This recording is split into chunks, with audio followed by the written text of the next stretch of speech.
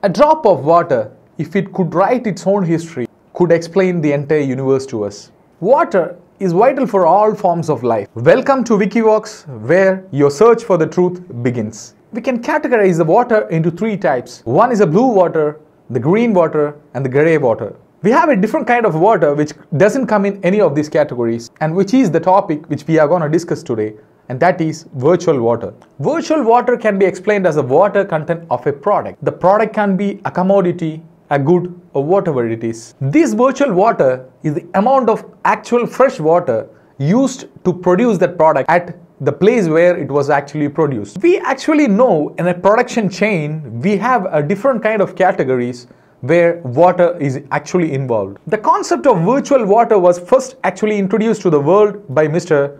Tony Allan in 1990. Tony Allan was a British geographer. He was awarded the Stockholm Water Prize in 2008 for his revolutionary virtual water concept. According to this concept, 1 ton of wheat which is produced in the Middle East needs almost around 1000 tons of water to get it produced. This calculation actually happens by calculating the entire water which is being used to produce the wheat right from sowing to reaping. For example, in 1990, 70% of the total wheat which was grown in Middle East or Saudi Arabia was being exported to other countries. But now this same country is importing the maximum amount of wheat which they need to consume. Another example is China, which consumes the pork in a higher quantity, but the people there doesn't have the permission to farm it. Another example is Italy. Italy is very famous for its leather goods, but the leather which is being used to manufacture its leather goods is mostly being imported from India. In this list, we have another beautiful example. For producing one egg, we actually need 160 liters of water. As we have seen the example already, this water is calculated with all aspects of growing the hen to produce the egg. But the market scenarios makes it very tough. Due to the competition in the market, we are actually forced to sell the egg for a minimal cost. And when we come to leather, for the final output of a quality leather, we need minimal of 16,000 liters of water. And on the list,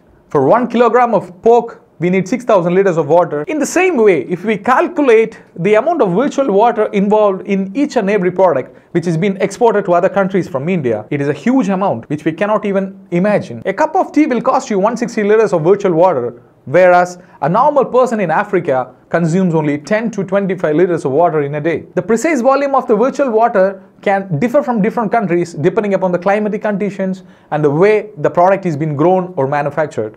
But every product which is being exported from a country to another country or grown in a country involves this virtual water concept. It's a highly alarming concept that the word export will at one point of time leave us with no sources behind. We can say when we compare India to other countries of the world, these countries of USA and Europe actually calculate the water scarcity or the minimum amount of water needed for processing a product. But in India, it has been highly alarming that no people or the politicians are aware about this virtual water concept. They are not aware of the fact that producing a product and exporting it will give you money, will give you profit, but it actually affects your natural resources, including water. If this continues, India is supposed to lose its entire water availability in the coming 500 years. But in contrast, China, which is the biggest importer of food, does not suffer at any cost. There are many studies in India which insights the device strategies to manage groundwater sustainability, as 80% of our agricultural activities are dependent on groundwater. In 2014-2015, India exported 37.1 lakh tons of basmati rice, for which 10 trillion liters of water was used.